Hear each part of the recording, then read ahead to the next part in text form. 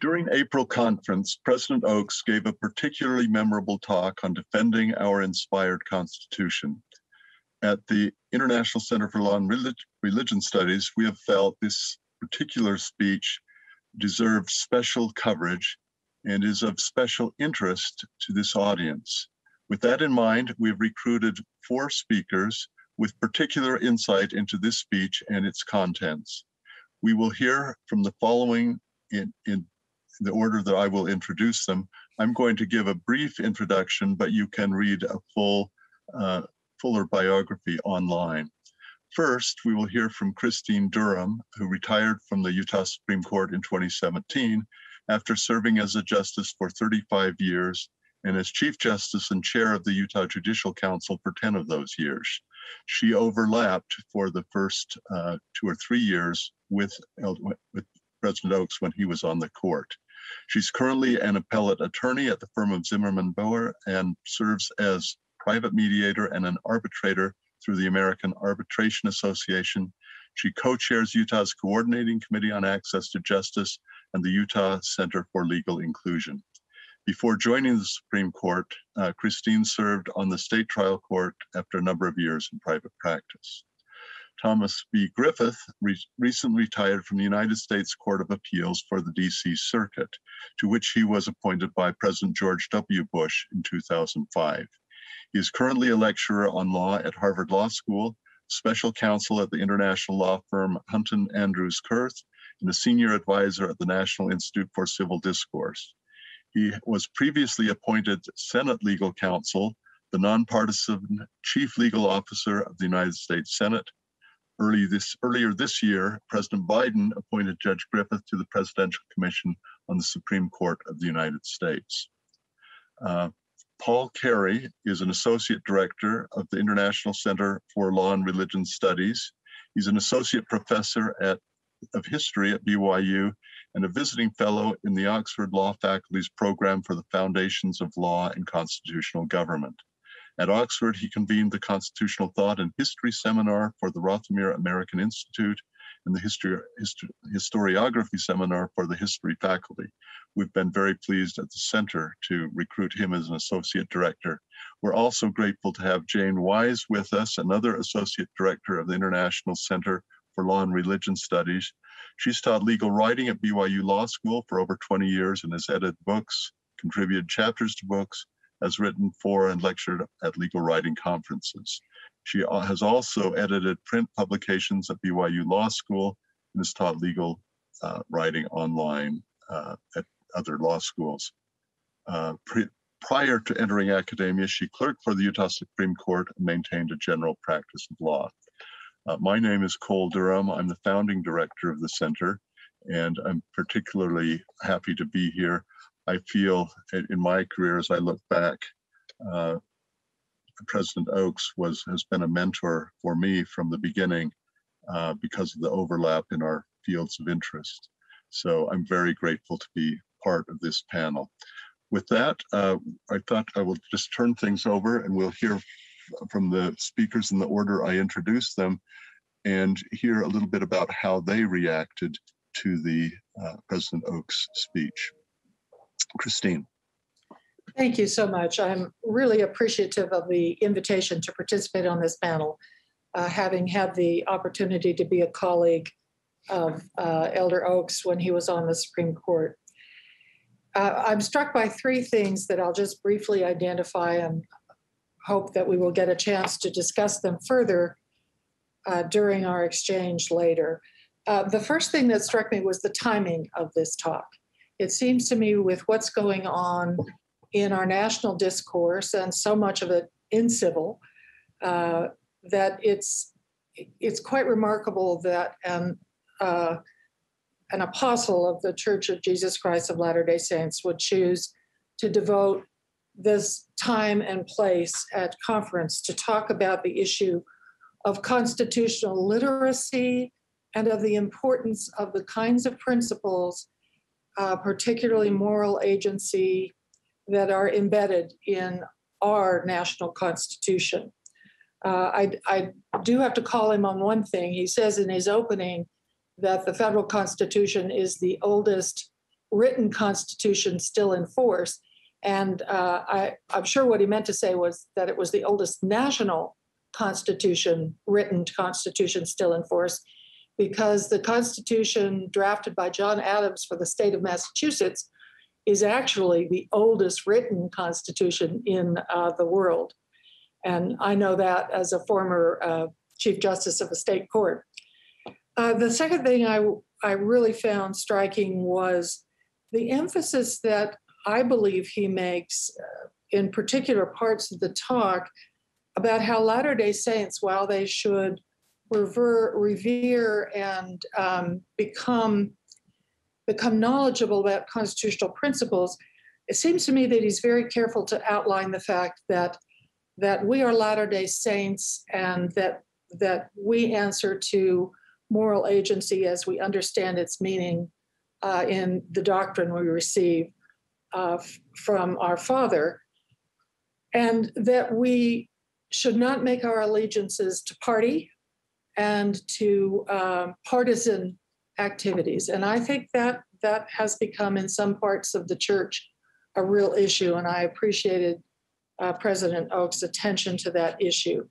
And then the third thing that struck me was his reference to the evolving nature of the Constitution. In 1987, Thurgood Marshall, at the bicentennial of the federal Constitution, gave a really strong analysis of the sense in which the original Constitution failed so many members of our citizenry. And of course, he was specifically referring to the vote and to slavery and to the other real depredations that took place and were made available under and upheld under the Constitution before a number of amendments came into being. So I really appreciated that reminder that the Constitution is not something that was written merely to govern our people in the 18th century, but is a document by which we must live and which we must honor and implement in our century as well. Thank you. Thank you. Tom. Great. Thank you, Cole. It's an honor to be here. I'm especially pleased to be on the same panel with Chief Justice Durham, who has been a role model to many of us and to me in particular during my career, and to be with Professor Wise, the editor extraordinaire. I've been the beneficiary of her great work over the years, and my good friend and fellow Anglophile, Paul Kerry. I'm glad to be here. So my initial reaction, I was struck, much as Chief Justice Durham was, by the timeliness of it. And I want to highlight the fact that I was at first taken aback that on Easter Sunday, that President Oakes would choose to talk about the divinely inspired Constitution of the United States. I have to admit, at first, I wasn't very happy with that. Easter Sunday should be a time, I think, reserved for us to bear a powerful witness of the risen Lord. But I agree with you, it's a remarkable talk. And I think the fact that it was given on Easter Sunday, sort of out of tune with what an Easter Sunday sermon expected to be, only highlights its importance, its timeliness. I don't want to speak for President Oakes, but I detected a sense of urgency and timeliness in it, to say this needs to be heard and understood now. I think it's important to, as we try to understand the full import of what he said, is to go back to his last conference, a talk, in October 2020. At that time, he also spoke to the current political moment in the United States of America, tried to make it, principles apply internationally, but it seemed to me it was driven largely by the present poisonous, toxic environment in the United States of America. And in October, he denounced angry partisanship. The title of his talk was Love Your Enemies, not a phrase that we typically associate with partisan politics. And he spoke in October of the importance of peaceful transition of power and accepting election results. Go look at the footnote at that talk. The footnote to that particular point is to a September article in The Economist that had identified Trump's insistence that he would not that he would follow the election results only if he won, because if he lost, they would be filled with fraud. This isn't a partisan setting, I understand, but I think it's quite important to see that President Oaks was speaking about this moment. Other principles as well, but this moment. A couple of things. First of all, he's revisiting a topic that he wrote about eloquently 20 years ago in an Ensign article called The Divinely Inspired Constitution. And in that address, he identified the same fundamental principles: popular sovereignty, federalism, the separation of powers, the Bill of Rights, the rule of law. But he gave greater emphasis in the 1992 address, and I think it was for purposes of time, than he did in this address, to the unique circumstances under which the Philadelphia Convention was created. He used the term miraculous, which many others have used as well, to describe what took place that summer. And it truly was the miraculous nature of the compromise that was struck in Philadelphia in 1787. Personally, and I'll finish my little time with this, he had some admonitions that cut me to the quick. One, he said, let's be positive about the future of the Republic. Well, I'm not. I'm actually quite anxious and concerned and worried. I've never seen a moment in my life that is as perilous or as fraught as the moment we have right now. And yet, President Oaks told me, hey, Griffith, be more positive. So I'm gonna try and do that, and maybe my fellow panelists can help me do that. I was struck as well as Christine was by his insistence that our loyalty is to the Constitution, not to a politician, not to a party. And then I'll just finish with this one. To me, the quote that struck me most in a talk that was filled with memorable quotes was this one: on contested issues, we should seek to moderate and unify. On contested issues, we should seek to moderate and unify. He was speaking to the obligations of Latter-day Saints who enter into the public square. I thought that was a stirring call to repentance to many of us. We are to moderate and to seek unity. And I'll speak more about that when we get to the question and answer. But to me, I think that's the animating spirit of the Constitution. If you want to support and defend the Constitution, that's what you do. You seek to moderate and to unify. Thank you very much. Paul, Kerry. It's an honor to be on the panel with these distinguished guests, and I'm the least distinguished amongst them. I don't even have a law degree. So I did the next best thing I could, and that was to go over to our law school and speak with a constitutional scholar, Professor Justin Collins, and we talked through this conference address, and he helped me to think through it and to clarify some of my own ideas. So I thank him in particular. What struck me about President Oaks's talk was, first of all, the way in which he actually delivered it. He's always temperate. I think, as we all know, he has a sonorous voice, which we kind of hearken to when we hear. And that, to me, was also enacting some of the moderation that he was attempting to convey in the actual language of the address itself. So the way he delivered, I think, was important. And what I drew from it, and what I want to emphasize here, was a kind of summons or invitation to a broader audience within the Church of Jesus Christ of Latter-day Saints to reflect on several things that maybe we have assumptions about, but perhaps need to think more carefully about and indeed more prayerfully about. For example, he was very careful to delineate what he was saying as specific points of inspiration within the Constitution. And I think careful to say, sometimes we might take a very blanket view, and that separation is important, and important for the general membership to understand. And so to me, this invitation was an invitation to reflect on, of course, the 5 points that he wanted to present and highlight. And as I reflected on the 5 points, I was led, and I think his address is an invitation to do this, to go back and to read the Federalist Papers, to reflect on what is being done at the particular time. And as a historian, of course, maybe I wanted to hear that invitation to go back and to read and reflect.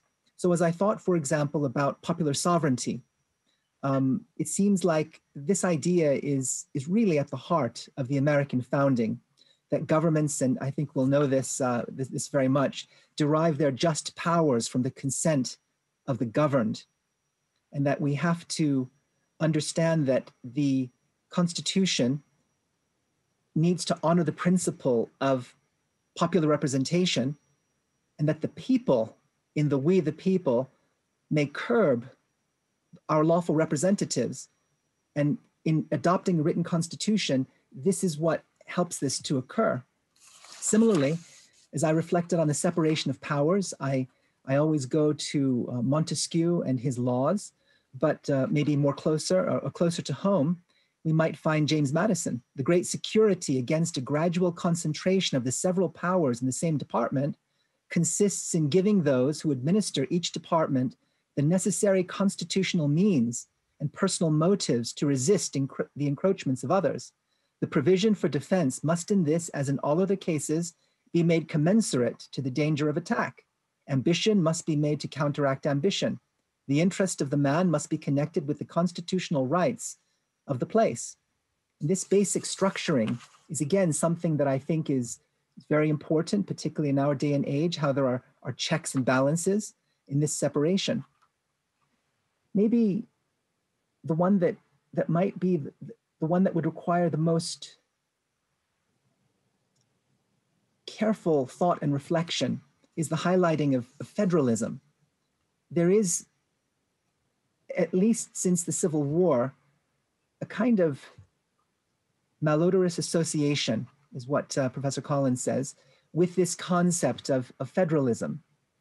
And I think that occurs because we sometimes associate this, at least I'm thinking as a historian here, with the drive of states' rights being associated with the notion of slavery, but attempting to retain it, attempting to say states' rights against the federal government. But I think, and again, as a historian, it's important to point out that slave states were very happy to use the federal government as much as possible. And only when that was taken away was then the recourse to a federal approach. And so there may be something here in which we need to honestly look at this from a historical perspective and to think what this might mean, and not to always associate it in a narrower perspective. I think it was Justin Antonin Scalia who said that this principle of federalism empowers and also limits the federal government. So you get it in both directions. Fundamental rights, I think immediately of what the sponsoring group for our panel stands for, the International Center for Law and Religion Studies, and the First Amendment, and the enshrinement in the First Amendment of something like religious freedom. And these fundamental rights are something that we always have to be vigilant about, reflect on, and be sure that they are carrying on, again, in that sense of summons. And finally, the call that is implicit, I think, in having a constitution and in the United States Constitution, and that is the rule of law. We had Justice Durham mention the Massachusetts Constitution. And when I think about that Massachusetts Constitution of 1780, John Adams wrote that the Commonwealth's government must scrupulously honor the separation of powers, quote, to the end it may be a government of laws and not of men. And that call to the rule of law is essential. So for our times, in our day, I see this as a summons, but also an invitation for all of us to reflect on these things carefully, thoughtfully, and to give the Constitution a refreshed look. And I'm glad that this panel can help to contribute to that. Thank you, Paul. And now, Jane Wise. Thank you for this opportunity to be on this esteemed panel.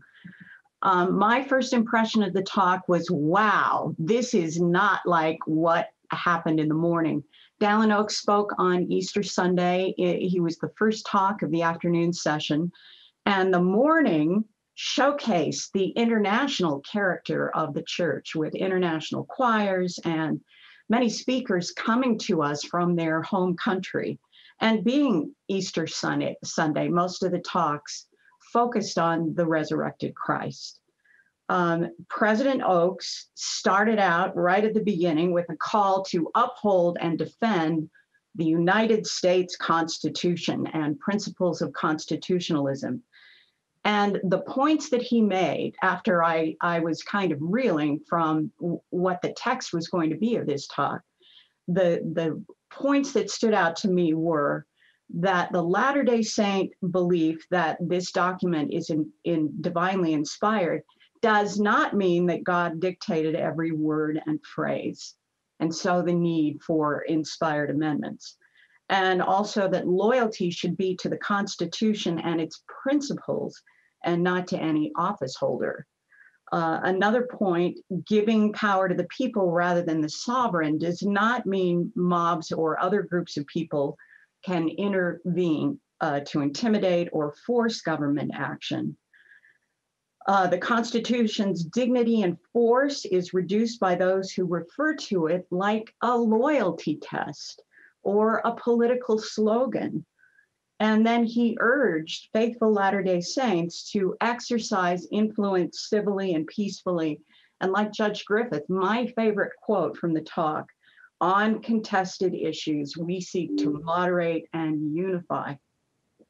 So from this very much a celebration of the 21st century church and being unified in the morning from all points on the globe, we have this strong reminder from President Oaks. There has not been a more politically polarized time in modern US history, and that divisiveness is a danger to our country as well as to our souls.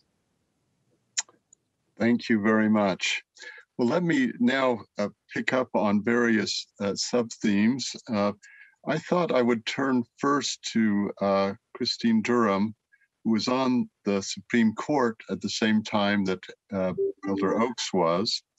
From his earliest days as an apostle, President Oaks was conscious that he wanted to be an apostle who used to be a lawyer and a judge, not a judge and lawyer who happened to be an apostle. It was unusual and not accidental, I think, that President Oaks referred to his prior legal experience at the outset of this talk. And I just thought I'd ask Judge Durham what she associates with the significance of doing that. It's really unusual, I think, for President Oaks, but I think it was fitting. It is unusual. In my experience and perception, Elder Oaks is a deeply committed person. And I think when he accepted the call to the 12 and became an apostle of the church, that became the sole mission of his work. But I also know, having served with him on the court and having been acquainted with him and his friend during the transition, that it wasn't easy for him to leave the law. He loved the law with a great deal of passion and commitment. Now, obviously, you know, his first and most fundamental convictions and passion were for service to the Lord, or he wouldn't have accepted the call. But to me, it was extremely significant that he hearkened back to his legal training, to his legal scholarship, and to his experiences as a lawyer and a judge, because I do think that they inform, and his comments suggest that they greatly inform his reverence for the Constitution, the degree to which he knows it and understands it and has studied it and loved it, and that he alluded to that experience with the Constitution, I think was intended to suggest that a depth of engagement with the Constitution is important, very important on a spiritual level, but it's also important in his life and probably for most of us to gain more of a historical and literate relationship with the Constitution. I am astonished over time, and you can find dozens of these studies by reputable pollsters and so on. You know, they send out freestanding copies of the Bill of Rights and ask people to respond to what they are, and you get back answers like it's a constitutional plot, or you know, some communist wrote these, and it's a shame to me. And you also, when you test college graduates, people with graduate degrees, let alone people with high school degrees in this country, and ask them about separation of powers, ask them to name the branches of government, ask them to name their roles. We as Americans have really come to a point of, I think, near failure on our willingness and ability to train informed citizens. I mean, every state constitution in this nation establishes a right to public education, and that got into state constitutions in the first place because of the need that was felt to educate citizens so that they could sustain and defend the Constitution. And I worry that we're failing at our efforts in that regard. Thank you. Let me turn next to Paul Kerry, who has a broad international experience. One of the striking things about the talk is that it was primarily about the US Constitution, although not totally. We live at a time when more than half of the members of the church live outside the United States. How does this talk apply to people who are living outside the United States?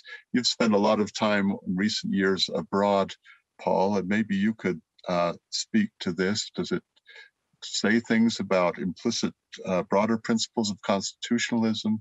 How do you react, or how do you think people outside the United States reacted? Certainly, I believe that this talk contains implicit principles. And when I think about my historian colleagues, for example, Professor David Armitage at Harvard University, who's written a book on how our founding documents, such as the Declaration of Independence, have essentially circled the globe, and you can find similar languages inside of other constitutions and declarations. So there's that type of influence, but more than that, I think it's what you were saying about the implicit nature of some of this. You mentioned that over half of the members of the church now live outside of the United States. This is both a cause for celebration, but also one in which we can, through those constitutional principles, express our help for some of those members, because although, as Pew Research shows, 84% of the world's population identifies with the religion, 87% of the world's population live in countries with very high restrictions on religious freedom. So some of the principles that I think President Oakes articulated would apply. And I believe that he himself has been active in this. In fact, it was with ICLRS working with the all-party parliamentary group for freedom of religion, international freedom of religion or belief in the United Kingdom, that President Oakes in, I believe it was 2016, spoke in a meeting in Parliament with that particular all-party parliamentary group, again, for international freedom of religion or belief. So at their invitation, he addressed them, and then that same week went to the University of Oxford, and under the auspices of this program for constitutional government, spoke there as well about these kinds of principles. And one of the things that I remember him saying at that time was, for example, on what churches can do, our church, but churches internationally can do to support these kinds of principles, for example, the rule of law and fundamental rights. So he said then, and I quote, "Although religious freedom is unknown in most of the world and threatened from secularism and extremism in the rest, I speak for the ideal in which the freedoms religion seeks to protect are God-given and inherent, but are implemented through mutually complementary relationships with governments who seek the well-being of all their citizens," unquote. And I thought it was significant that when he spoke, he didn't speak alone, both at Oxford as well as in Westminster in Parliament. He spoke with the United States Chairman for International Religious Freedom. At that time, it was Professor Robert P. George of Princeton University. And along with the co-chair of the APPG, the All-Parliamentary Group for International Religious Freedom in the UK, that was at that time Baroness Elizabeth Berridge. And so we see even there how these principles can apply internationally, and by working cooperatively, we can, as he says, as a church, help to support other people of faith. And he spoke in the broadest possible ways of the kinds of faiths that should be supported for freedom of belief for all. And I think that is something that can go forward in principle from this kind of an address. Thank you for that. Now, President Oakes opened his talk with these understated words. In this troubled time, I have felt to speak about the inspired Constitution of the United States. I want to sort of direct our attention to the troubled times, the polarization, but also to the threats people are feeling. And I know, Tom, I'm not supposed to contribute to your negative attitude, but I think you expressed concerns, and I thought maybe you could start us off talking about what you're seeing as the concerns, what is making you nervous, and how can this talk help us respond to some of those concerns. Sure, and sure. Let me say, I'm going to open this one up to other panelists. So I'll try and be brief because I'm anxious to hear what the others have to say. So I start with Jonathan Haidt, the author of The Righteous Mind. Not a man known for hyperbole, but said recently that he predicts a cataclysmic failure of American democracy because we just don't know what happens when you drain all trust from the system. Drain all trust from the system. Well, right now, we live in a moment where there are people who are trying to drain all trust from the system, and they're doing it in particular with the results of our election system, casting into doubt the outcome of the election on baseless claims, and it's having an impact, right? Never before under modern polling techniques and social science research has there been such a distrust in our fundamental governmental institutions. So I start there. I'll add that I couldn't agree more with Chief Justice Durham that we need to have greater literacy regarding the history of the Constitution and its meaning. And I would love it if everyone read the Federalist Papers, but I don't think that's going to happen. I mean, I hope more of it will happen.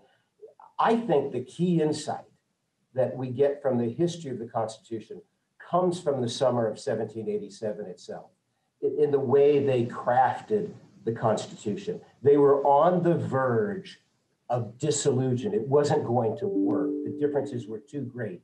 And yet 6 weeks later, in July, they were about to dissolve the Constitutional Convention. Yet 6 weeks later, they had succeeded. And in transmitting the Constitution to Congress, George Washington wrote that the Constitution was, quote, the result of the spirit of amity and mutual deference, which the peculiarity of our circumstances rendered indispensable. You want to support and defend the Constitution, learn its provisions, but approach these issues with the spirit of amity and mutual deference. To me, the key insight as to what happened in the summer of 1787, what I would say is the miraculous element of that event, is supplied by a young scholar named Derek Webb, who wrote an article on in the South Carolina Law Review about that summer. And Webb points out that when the Constitution was on the verge of, the convention was on the verge of dissolution, 11 moderates got together and decided they were not going to let the convention fail. And so they did something truly remarkable. They convinced their fellow delegates to enter into a compromise for the sake of unity before they knew the terms of the compromise. I believe that's what President Oaks is talking about when he says that we should work to moderate and to unify. You want to support and defend the Constitution of the United States, then get off your cable channels, stop repeating talking points that are prepared by partisans, and look to build the spirit of amity and mutual deference in your community. That's how we support and defend the Constitution. Those who don't, those who sow seeds of distrust, are undermining the Constitution. They're damaging it in a significant way. And so my optimism comes from the hope that that people in communities will learn to compromise for the sake of unity, that they will recognize that the public interest is sometimes greater than their own particular interest. And I'll finish this little speech with this. Back in his 1992 article about the divinely inspired Constitution, President Oaks included this quote from Benjamin Franklin: "The opinions I have had, I sacrifice to the public good. They're things that people must be willing to give up for the sake of unity."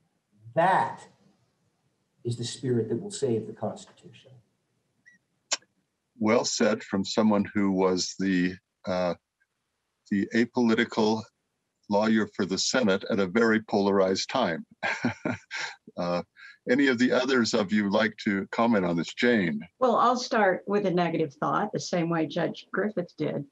The Gallup organization has been going since the 1950s, and they discovered that it really was true that everyone liked Eisenhower, that he had an 88% approval rating from the Republicans, as well as a 49% approval rating from the Democrats. But now, just before the 2020 presidential election, 95% of Republicans, according to Gallup, said they approved of the way that Donald Trump was running the country, and only 3% of Democrats. And that is as polarized, I think, as we have ever gotten. So what do we do about that? And I think it goes back to loyalty to the Constitution, bring back split ticket voting. Remember, we used to do that, in which people would actually have to use their brains and vote candidate by candidate and issue by issue. Blind loyalty to any political party can reap frightening consequences. Thank you. Christine? I may be wrong about this, but I had a sense, and I appreciate the focus on fundamental principles and how they're universal and can be exported from our system to others. But I had a sense that President Oaks was talking to Latter-day Saints who live in the United States, and that a huge part of his message to them was exactly targeted at Judge Griffith's comments about trust, that he was imploring them to cease where they were engaged in undermining trust in American government and in constitutional principles. And I have to say that I know personally of a lot of members of our church, and of course I live in Utah, so that means I've got a big concentration, and I don't know what it's like in other places in the country. But I have encountered a great many Latter-day Saints who identify their faith with the effort to undermine, for example, the legitimacy of our last election, again, on no legitimate basis whatsoever. And so I see, at least I hope I see something of a call in Elder Oaks' comments to those people and to all of us, I agree, to all of us on all sides of the political spectrum, but particularly to those who are really targeting constitutional principles, to seek for compromise and to seek for amity. Thank you. Paul, do you have anything to you want to add? I'll be brief. What Tom Griffith just mentioned, I think is of crucial importance, particularly when I think about something that a brilliant mathematician from Cambridge University noted, and of everything that he accomplished in his life, including in the government in the First World War. He seems to be best remembered for this small phrase that he noted at the end of his life in a talk that was actually published by The Atlantic. And that was the phrase by Lord Moulton, that governments, constitutions, they require obedience to the unenforceable. And this is where the particular role of institutions of faith, and that means the Church of Jesus Christ of Latter-day Saints, and what I see our leaders doing is to help us to nourish those kinds of well springs, to nourish what it means, and we haven't used the word yet, but of course it's all over the place in the 18th century founding, as well as prior, and that is to nourish virtue. And this has to go hand in hand with the framework itself. And I think that Tom Griffith was driving to something like this. My colleague again, Justin Collings, pointed me to a German jurist and later a constitutional court justice, Ernst Wolfgang Bückenförder, who wrote, the liberal secular state depends upon conditions that it cannot itself guarantee, unquote. And I think this tries to get at this point that we need institutions of faith. They mustn't be sidelined in our society. And I appreciate that President Oakes in his talk reminds us of this implicitly, that this is the case. Cole, I don't want to monopolize, but maybe I am, but we know Latter-day Saints have a special stewardship with regard to the Constitution, and President Oakes was reminding us of that, right? We have a special stewardship here. We should be playing a role in supporting and defending the Constitution. And what I hear from his talk is that the way we play that role best is that we be the ones to build bridges of reconciliation instead of walls of division. That's our role. Now, we're new to national politics in America. It's just been the last 50 or 60 years that we've been involved. And from my perspective, rather than developing a style of our own, that was a phrase President Kimball used to use to describe the unique dress and grooming standards at BYU and the church, a style of our own. Instead of adopting a style of our own in politics, we seem to have mimicked and copied what's been going on for centuries around us. And that's not good.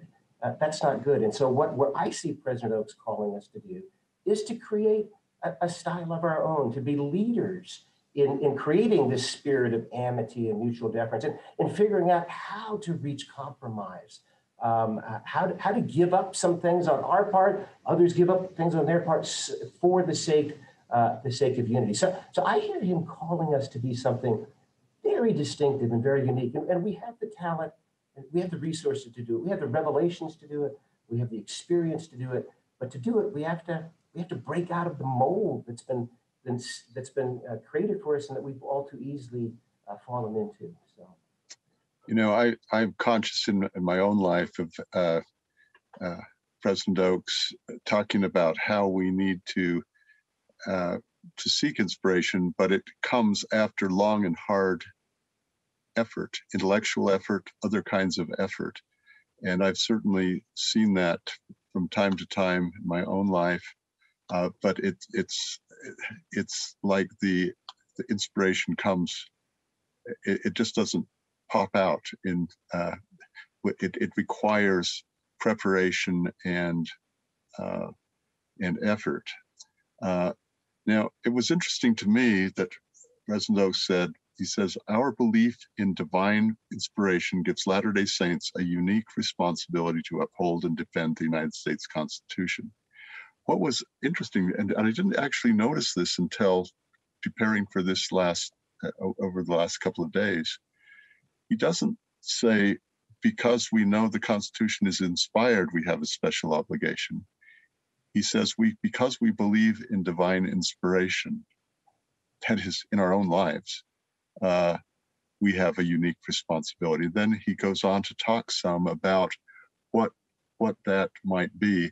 I would be, you've already opened the door on that, Tom, but maybe some of the others would also like to add to that.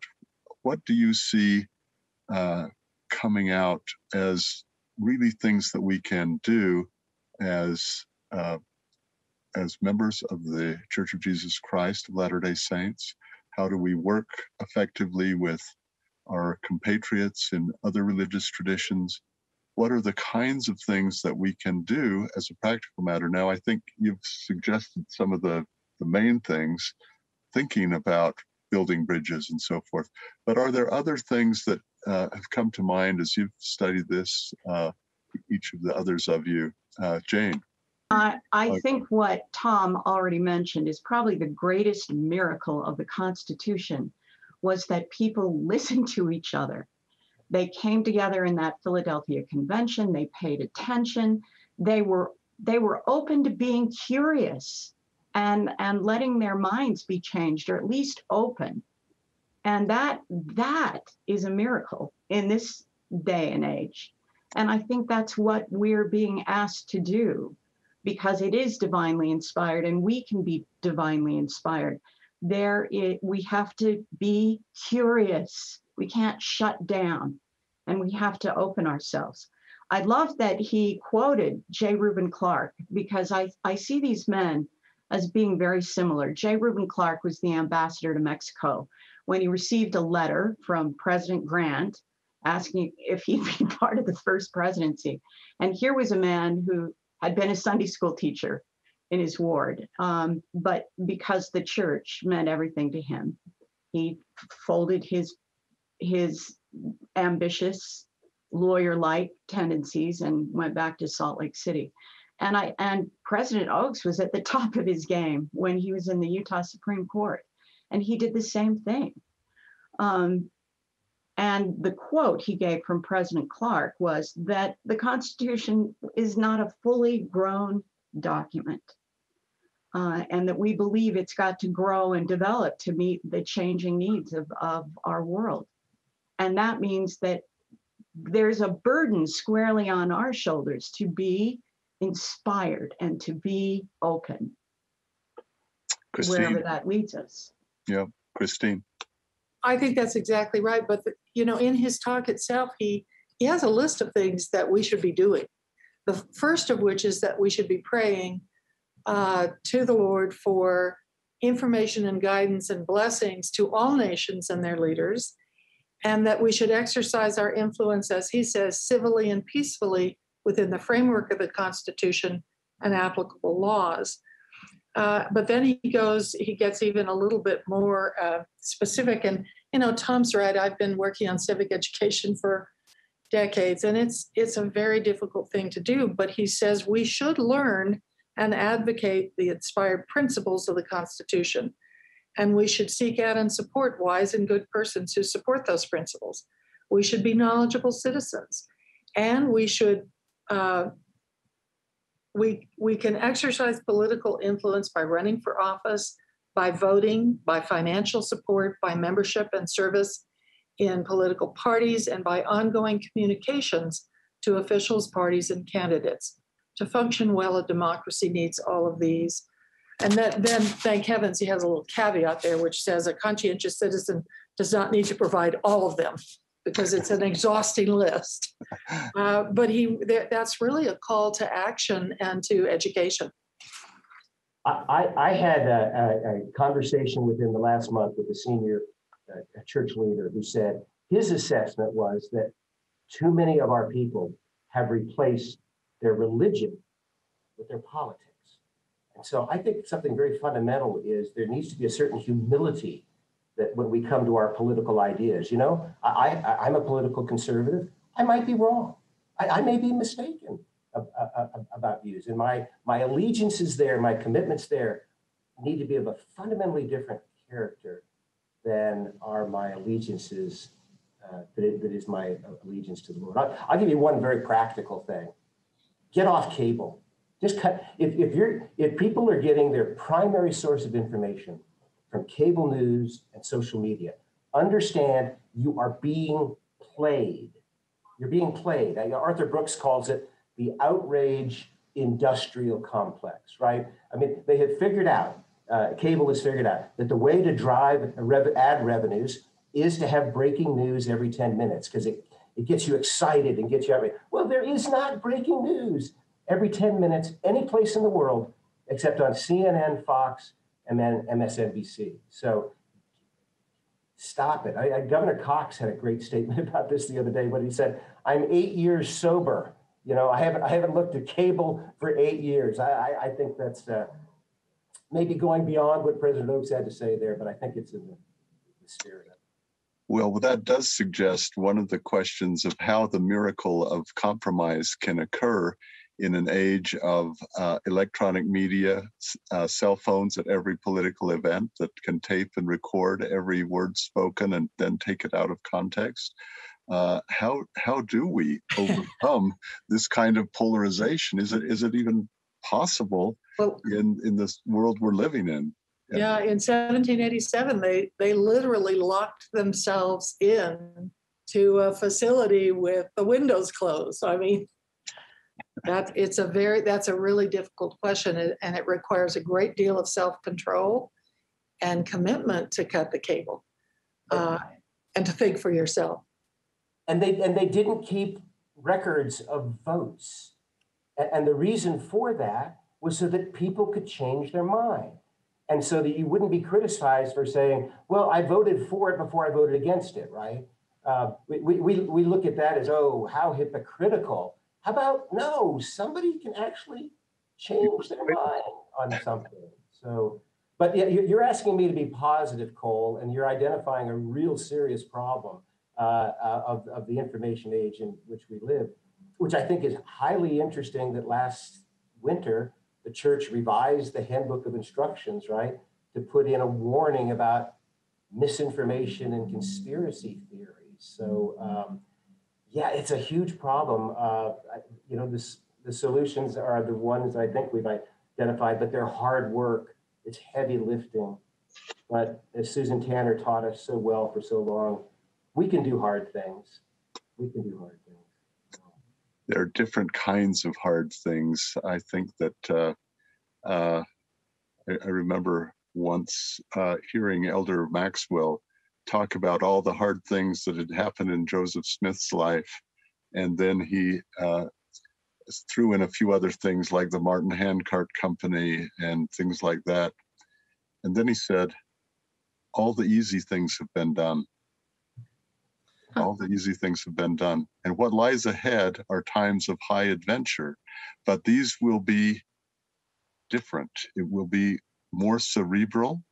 It will be take very different forms than what we've seen in the past. And I think as we see the rising generation that's that knows how to use social media, that can help me with my Facebook, which I can't get onto without someone from a younger generation.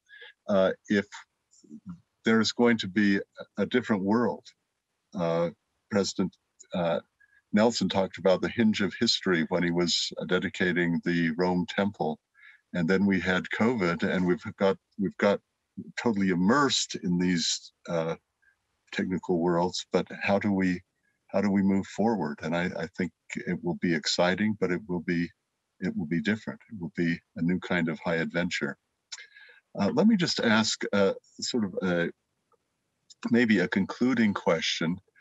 Do you have any worries that the speech could be misunderstood? I mean, it's a remarkably clear, straightforward talk. I think it is a talk that will stand for a very long time. But do you have worries about ways it could be misunderstood? If not, he's truly succeeded. I don't think it'll be misunderstood if it's read carefully, right? Because it is clear. What I've seen already is that it hasn't been read carefully, right? And that people are using it to reinforce, confirmation bias, reinforce their own view, so that people on the right say, see you folks on the left, see what he's saying, and folks on the left say that. But I think that comes from not reading it carefully, not putting it in context. Go back to what he said in October. Go back to what he said in 1992 about that. I think anyone who spends the time and reads it carefully will see there's a very clear message coming out of this. But my worry is that for the very things you identified, we don't have a great attention span. Close read is not something that many of us do. And from what I've seen thus far, and that's just anecdotal, but I haven't seen a lot of careful reading. A lot of attention to it, though, so that's good. I think the more it's discussed and venues like this, and I know others are being planned, I think that'll be good. So, Jane.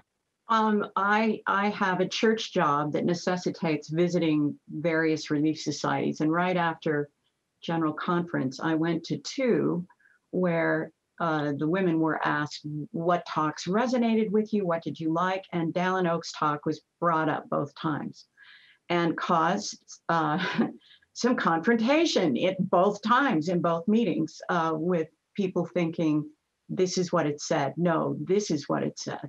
So without careful study, it is being used to just buttress bias that's already there.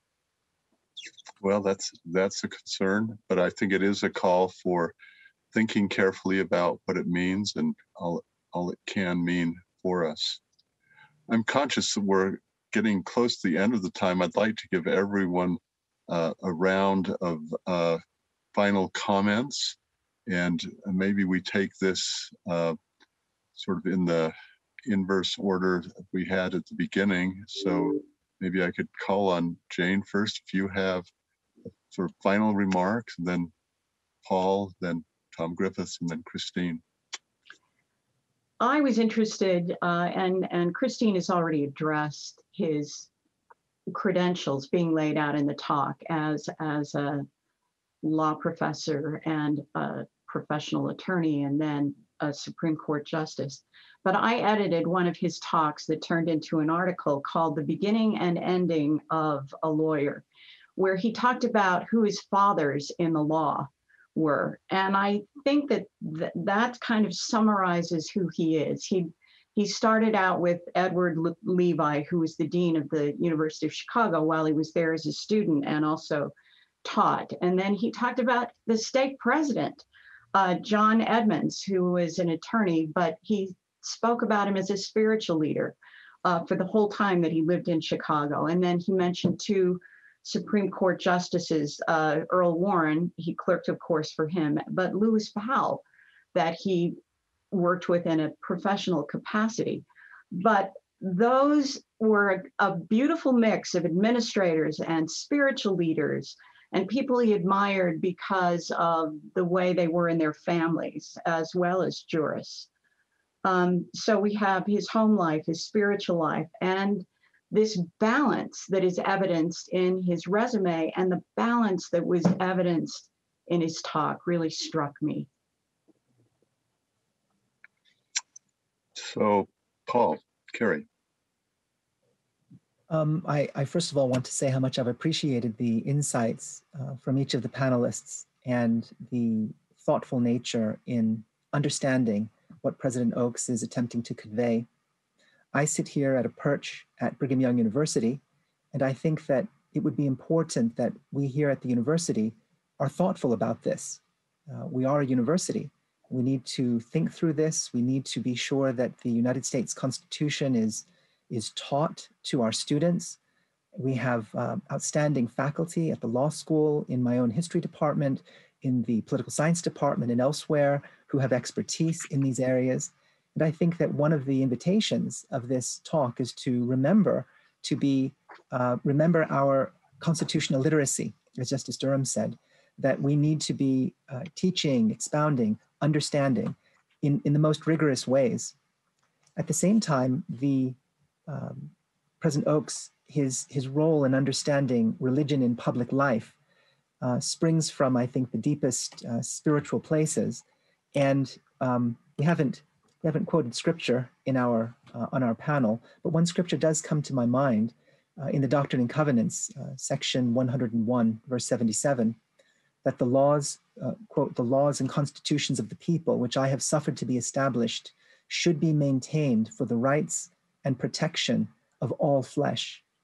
That's a weighty scripture, one that bears careful thinking. And what does this mean, both for the United States itself, but also for what is the implication of all flesh and our dedication to these fundamental rights? And it says protection, in that maybe we as Latter-day Saints need to be involved actively in protecting the rights of others.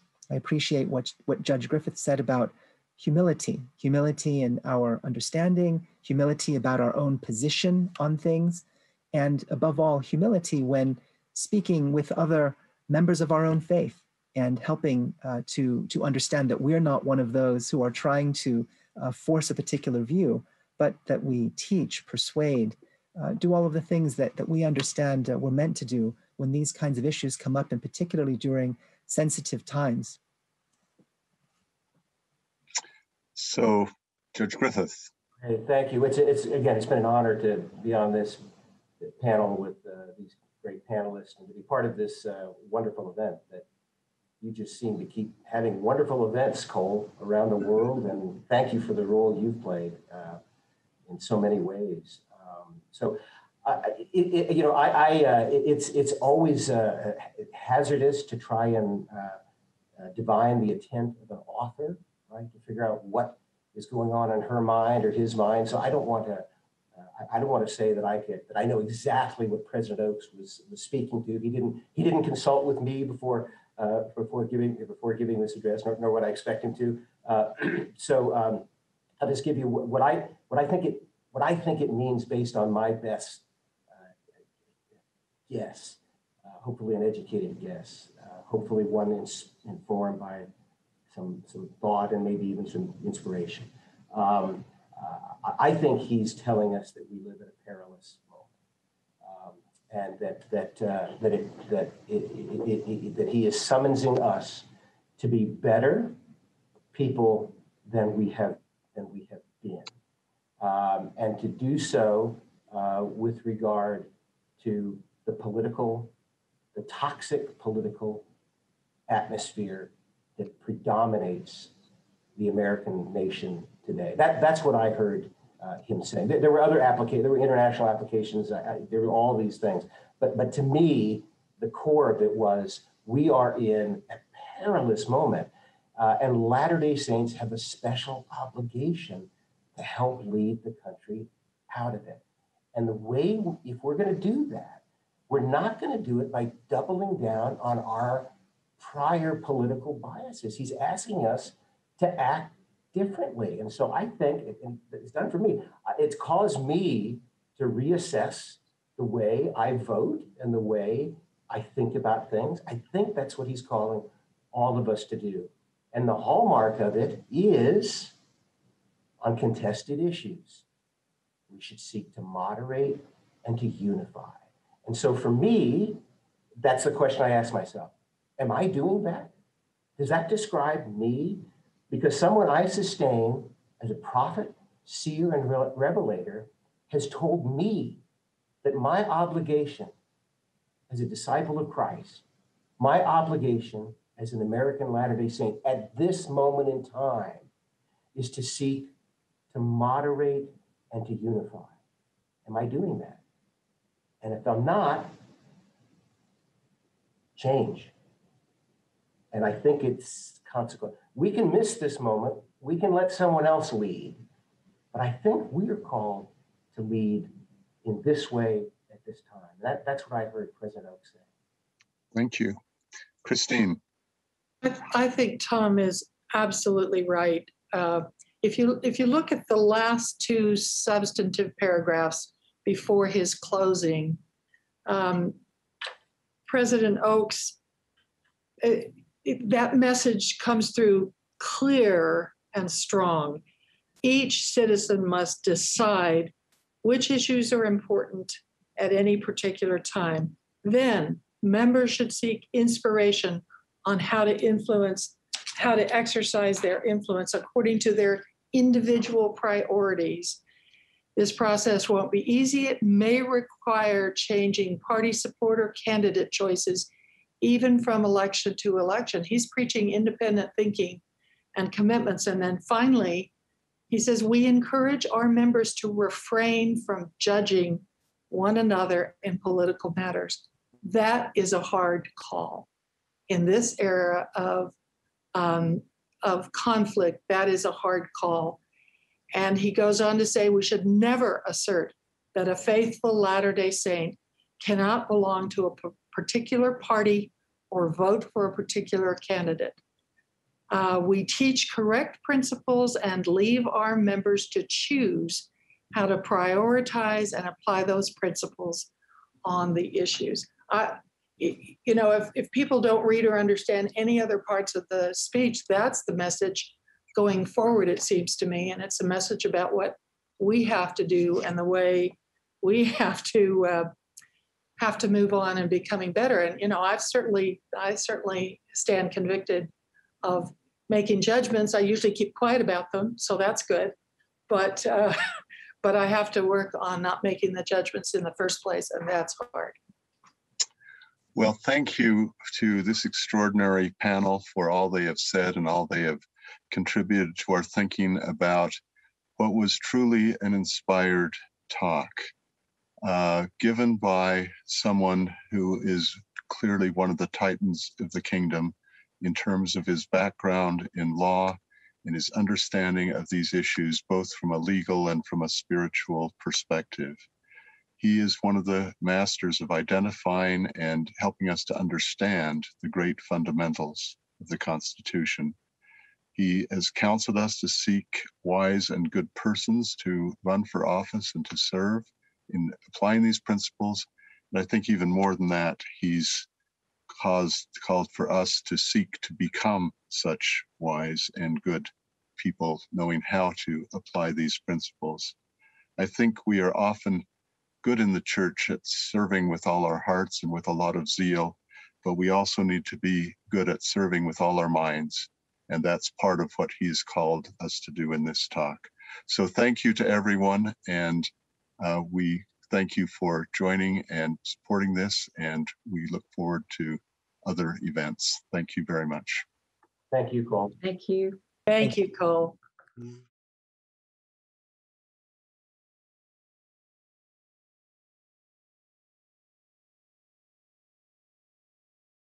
The International Center for Law and Religion Studies is committed to helping secure the blessings of freedom of religion and belief for all people.